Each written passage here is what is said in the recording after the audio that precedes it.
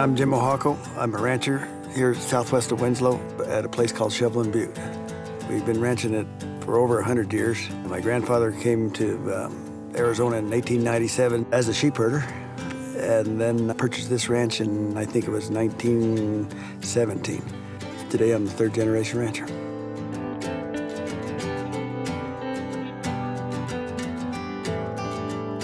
The mission of Arizona Game and Fish is basically to conserve and enhance wildlife habitats and populations, and to work in partnership with all the land management agencies and private landowners. The department's been working with Jim Ohako for quite some time. He's been a great advocate for wildlife and a great advocate for working together to combine agricultural needs with wildlife needs.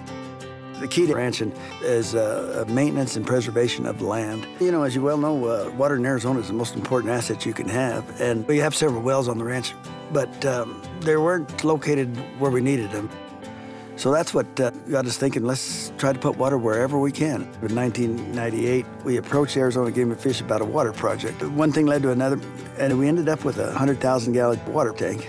When I don't have cattle in a certain pasture, we leave the water on for the wildlife. So the wildlife have 100% use of the water year-round. Through Adopt a Ranch program, we do all kinds of different projects on different ranches around the state. On Jim's ranch here, he's got real good elk habitat. Troy Christensen works with the Rocky Mountain Elk Foundation. And they'll come up and help me on a fence like this. That maybe elk have hammered on. In one day, we can do 10, 15 miles of fence. Jim's very good to work with. He believes in multiple use of the land and really likes the wildlife. One of the projects that we partnered with the Game and Fish is brush management project. So we're grinding these juniper trees that sap a lot of water.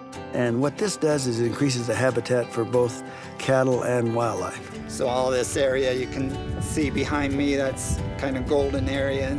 That all used to be covered with junipers, and now it's nice grassland. We've done economic benefit studies for hunters and wildlife watchers on these properties, and just one ranch is bringing back an economic return of around $100,000 a year to the local community. And that's where the public really benefits from this program. Oh, it means everything. It's our life. You know, it's just like this ranch is to me and to my brothers and sisters. It's like a family member. It's just part of us. It's in your blood. The funding the department receives through the lottery, which we call the Heritage Fund in our department, is an essential portion of our funding for the department and specifically for the Landowner Relations Program. We utilize this funding across the entire state. There isn't a corner of the state that we haven't worked with somebody with. We want to work with everybody. Without these lottery dollars, we couldn't do the work we're doing, and we couldn't make the efforts that we are right now. One thing you got to learn when you're a rancher, leave it better for the next generation. And I think through these projects that we've done, it is better. With all these partners, it's a win-win situation. We're improving the habitat for everything, for future generations.